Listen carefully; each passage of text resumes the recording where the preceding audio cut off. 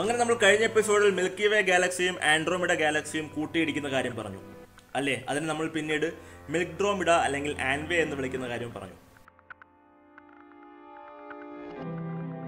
ഇനി 7.9 billion years, അതായത് ഏകദേശം 800 കോടി വർഷം. 800 കോടി വർഷത്തിനുള്ളിൽ നമ്മുടെ സൂര്യൻ ഒരു വലിയ റെഡ് ജെയിൻ്റായി മാറുന്നു. വളരെ ഉയർന്ന താപനിലയും അതുപോലെ ഒരു ചുവന്ന ഭീമനായി നമ്മുടെ സൂര്യൻ മാറുന്നു. അത് ഭൂമി ഉൾപ്പെടെ ഏറ്റവും അടുത്തുള്ള ഗ്രഹങ്ങളെ വിഴുങ്ങി തുടങ്ങുകയാണ്. എന്നാൽ ഒരു നക്ഷത്രം അങ്ങനെ ചെയ്യുന്നത് തകർന്നടിയാൻ മാത്രമാണ്. അതെ, നമ്മുടെ സൂര്യൻ എന്ന നക്ഷത്രം തകർന്നടിയാൻ പോവുകയാണ്. 800 കോടി വർഷങ്ങൾക്കുള്ളിൽ നമ്മുടെ സൂര്യൻ ഒരു വെള്ളക്കുള്ളൻ അല്ലെങ്കിൽ ഒരു വൈറ്റ് ഡോഫ് ആവാൻ പോവുകയാണ്. സൗരയൂഥത്തിലെ എല്ലാ ഗ്രഹങ്ങളിലും പെട്ടെന്ന് ചൂട് നഷ്ടപ്പെടും. സൂര്യൻ അതിന്റെ ഇരട്ടി ചെറുതായി തീരും.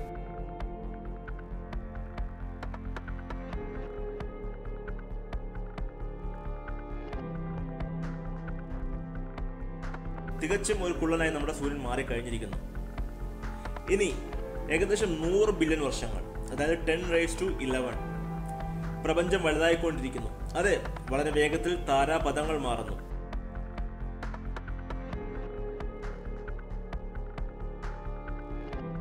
പരസ്പരം അകലുന്നു, ഒന്നിൽ നിന്ന് മറ്റൊന്ന് അദൃശ്യമായിക്കൊണ്ടിരിക്കുന്നു.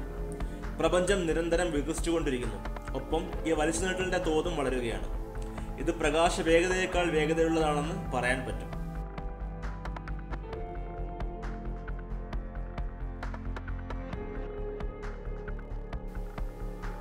$1 ട്രില്യൺ, അതായത് 10⁻12. 1 ട്രില്യൺ എന്ന് പറയുമ്പോൾ അതിൽ 1000 ബില്യൺസ് ഉണ്ട്. 1 ബില്യൺ ആകുമ്പോൾ തന്നെ അതിൽ 100 കോടിയുണ്ട്. സോ ഒന്ന് ആലോചിച്ച് നോക്കുക. 10⁻12 1 ട്രില്യൺ വർഷം മുമ്പിലോട്ട് പോവുകയാണ്. 1 ട്രില്യൺ വർഷത്തിനുള്ളിൽ പുതിയ നക്ഷത്രങ്ങൾ പ്രത്യക്ഷപ്പെടുന്നത് നിൽക്കുന്നു. എപ്പോഴും വികസിച്ചുകൊണ്ടിരിക്കുന്ന പ്രപഞ്ചം അങ്ങനെ നീളും പ്രകാശവേഗത്തിൽ. നക്ഷത്രങ്ങളും താരാപഥങ്ങളും തമ്മിലുള്ള ദൂരം വളരെ വളരെ വലുതാണിപ്പോൾ.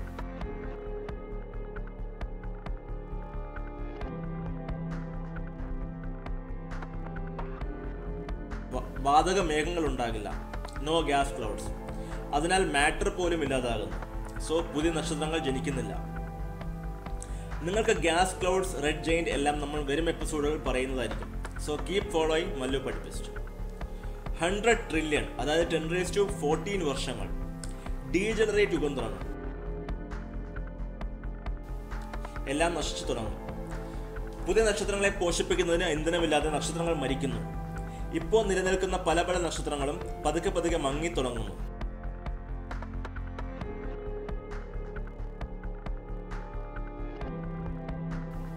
പ്രകാശിച്ചു നിന്ന പലതും കുള്ളന്മാരായി തീരുന്നു. അങ്ങനെ red, blue, white and brown കുള്ളന്മാർ. 120 trillion വർഷങ്ങൾ. വെള്ളയും തവിട്ട് നിറവും മാത്രം നിലനിൽക്കുന്നു. പ്രപഞ്ചം മുഴുവൻ ബ്രൈറ്റ്നസ് ഇല്ലാതാകുന്നു. സോ സാധാരണ നക്ഷത്രങ്ങൾ ഉള്ളിടത്ത് കുള്ളൻ നക്ഷത്രങ്ങൾ നിലനിൽക്കും. തവിട്ട് കുള്ളന്മാർ മാത്രം നമ്മുടെ പ്രപഞ്ചത്തിൽ കാണും. എല്ലാവർക്കും അവരുടെ ഇന്ധനവും നഷ്ടപ്പെടും. മങ്ങുമ്പോൾ ചിലത് ചിതറിപ്പോകും. നക്ഷത്രങ്ങളുടെ അവശിഷ്ടങ്ങൾ അവിടെയും ഇവിടെയുമായി ചിതറി വീഴുന്നു. പ്രപഞ്ചം ഒരു ഇരുണ്ട സ്ഥലമായി മാറുന്നു. അങ്ങനെ ഡീജനറേഷൻ കഴിഞ്ഞു. പിന്നീട് നോക്കുന്നത് 1 ക്വാഡ്രില്യൺ വർഷങ്ങളാണ്, അതായത് 10⁻15. എല്ലാ ഗ്രഹങ്ങളും അവരുടെ ഭ്രമണപഥത്തിൽ നിന്ന് മാറി അവ പ്രപഞ്ചത്തിൽ ഒഴുകി നടക്കുന്നു. അതെ, ഗുരുത്വാകർഷണ വലയത്തിൽ നിന്നും തെന്നി മാറി അങ്ങനെ ഒഴുകി നടക്കുകയാണ്.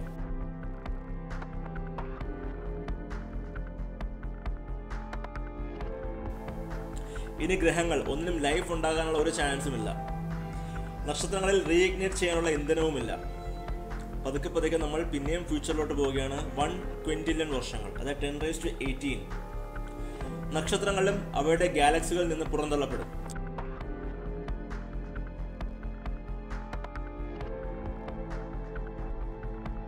അവർ ആ പ്രക്രിയ പൂർത്തിയാക്കുമ്പോൾ ബ്ലാക്ക് ഹോൾ കാലഘട്ടം ആരംഭിക്കും. തമോദ്വാരങ്ങൾ മാത്രം ആയിരിക്കും പ്രപഞ്ചത്തിൽ അവശേഷിക്കുന്ന വസ്തുക്കൾ. ബാക്കിയുള്ളവയെല്ലാം തുടച്ചു മാറ്റപ്പെടും. എന്നാൽ തമോദ്വാരങ്ങൾ പോലും ശാശ്വതമല്ല. അവയെല്ലാം ഇല്ലാതാകും. അതായത് ബ്ലാക്ക് ഹോൾ വരെ ഇല്ലാതാകും. അതും സംഭവിക്കും.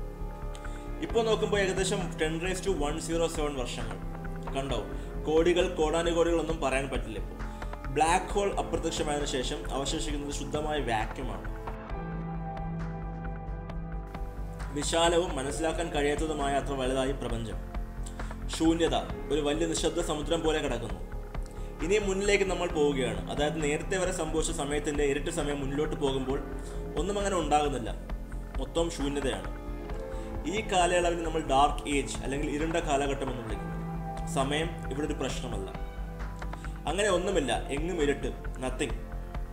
ഓക്കെ, ബട്ട് ഇതെന്താണ്? സ്പേസ് പതുക്കെ നീങ്ങുന്നതായി തോന്നുന്നു. ഇത് റിപ്പിൾസ് ഉണ്ടാക്കുന്നു, അലകൾ ഉണ്ടാക്കുന്നു. അങ്ങനെ അലകൾ പതുക്കെ പതുക്കെ വലുതായിക്കൊണ്ടിരിക്കുന്നു. അതെ, റിപ്പിൾസ് ഇൻ വാക്യൂം. എന്നാൽ ഇത് എങ്ങനെ സംഭവിക്കുന്നു? വാക്യൂം, ബട്ട് ഇത് ഒരു ഫോൾസ് വാക്യൂമാണ്. ശൂന്യത ഫാൾസ് ആയിട്ടുള്ള ശൂന്യതയാണ്. അതെന്താണെന്ന് ആർക്കും കൃത്യമായി അറിയില്ല. പക്ഷേ നമുക്ക് കുറച്ചു നേരം നോക്കാം. സോറി, ഇവിടെ ഇപ്പം നേരവും കാലവും ഒന്നുമില്ല. ഫോൾസ് വാക്യൂം ഇപ്പോൾ വർദ്ധിക്കുകയും ചൂടാക്കുകയും ചെയ്യുന്നു. ഒരു പ്രത്യേക താപനില വരെ ചൂടായിക്കൊണ്ടിരിക്കുന്നു. അങ്ങനെ അതും പൊട്ടിത്തെറിക്കുന്നു. ശൂന്യമായ ഇടം അത് പുതിയ ഊർജം കൊണ്ട് പൊട്ടിത്തെറിച്ച് പുതിയ ഊർജം നിറയ്ക്കുന്നു. ഇത് നിങ്ങൾക്കറിയാം. ഈ സ്ഫോടനം നിങ്ങൾക്ക് പരിചിതമാണ്. ഈ സംഭവം മഹാവിസ്ഫോടനമായി നിങ്ങൾക്കറിയാം, ബിഗ് ബാങ്. അങ്ങനെയാണ് നമ്മുടെ പ്രപഞ്ചം പിറന്നത്, അല്ലേ? ബിഗ് ബാങ് വീഡിയോ നമ്മുടെ പ്ലേലിസ്റ്റിലുണ്ട്, സോ പോയി കണ്ടോളൂ. അങ്ങനെ ശതകോടിക്കണക്കിന് വർഷങ്ങളിൽ അങ്ങനെ വീണ്ടും ബിഗ് ബാങ്. അതേ മല്ലു പടിപ്പിസ്റ്റ്. അങ്ങനെ പ്രപഞ്ചം അവസാനിക്കുന്നിടത്ത് പുതിയ കണികകൾ ഉണ്ടാകുന്നു. അതൊരു പുതിയ പ്രപഞ്ചത്തിന് വഴിതെളിക്കുന്നു. സോ ഇതാണ് നമ്മുടെ പ്രപഞ്ചത്തിന്റെ അവസാനം. അത് വീണ്ടും റിപ്പീറ്റ് ആയിക്കൊണ്ട് പല പല പ്രപഞ്ചങ്ങളായി, അല്ലെ? മൾട്ടിവേഴ്സ്, മൾട്ടി യൂണിവേഴ്സ് എന്നുള്ള കോൺസെപ്റ്റുകളിലൂടെ നമുക്ക് എപ്പോഴും ഒരു സർപ്രൈസ് സമ്മാനിക്കുന്നു. ഈ വീഡിയോയിൽ നിങ്ങൾക്ക് എന്തെങ്കിലും പുതിയ ഇൻഫർമേഷൻ കിട്ടിയിട്ടുണ്ടെങ്കിൽ, നിങ്ങൾ എന്തെങ്കിലും പഠിച്ചു എന്ന് നിങ്ങൾക്ക് തോന്നുന്നുണ്ടെങ്കിൽ തീർച്ചയായും ലൈക്ക് ചെയ്യുക. നിങ്ങളുടെ ഫ്രണ്ട്സിന് ഈ കണ്ടന്റ് ഷെയർ ചെയ്യുക. So keep supporting us. Next time കാണുന്നവരെ Mallu പഠിപ്പിസ്റ്റ് signing off. Thanks for watching. Bye bye.